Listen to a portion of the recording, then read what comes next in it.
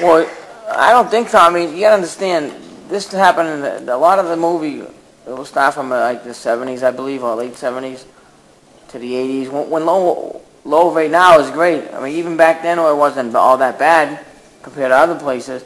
But it wasn't. You gotta remember, it's not Lowell today. It's like portrayed from back, and when it was going through its change. Lowell's a great place now. But I mean, it had its troubles back in the in the early 80s and stuff. So I mean, people, I hope they don't get the wrong idea of Lowell now, because Lowell's great. Lowell's it's revitalized. It's crazy now how it is. With the downtown area and the shops outside, and the cafes and all those things like that. It's come full circle to what it once was, and I just hope people shouldn't get the wrong idea about it, based on the movie. Yeah, Lowell's cleaned up 110% from before. You go to different houses and all that. It's not like that no more. But it's always people. I mean, I'm not worried about people. I'm worried about Dicky today. Right. What people say. Someone said this about you. I don't care no more what people say about me. I just care about what I think of myself, and I know I'm doing good. Oh yeah. Same as Dorchester. Yeah, you know what I mean? He comes from Dorchester. It's. Yeah, he's very well aware, and that's one of the things he loves about doing the movie here and stuff, because it's real, He relates a lot to the story because he went through a lot of the same things growing up as a kid, so it hits home to him.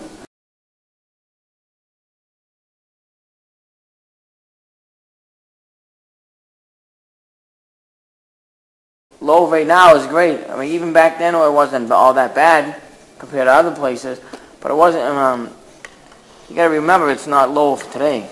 It's like portrayed from back, and when it was going through its change. Lowell's a great place now, but I mean, it had its troubles back in the in the early 80s and stuff. So I mean, people, I hope they don't get the wrong idea of Lowell now, because Lowell's great. Lowell's it's revitalized. It's crazy now how it is. With the downtown area and the shops outside, and the cafes and all those things like that. I mean, I'm not worried about people. I'm worried about Dicky today. Right. What people say. Someone said this about you.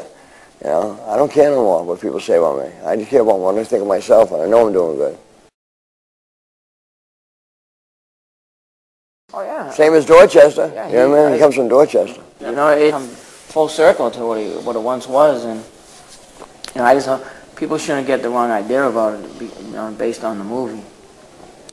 Yeah, Lowell's cleaned up 110% from before. You go to different houses and all that. It's not like that no more. But it's always people.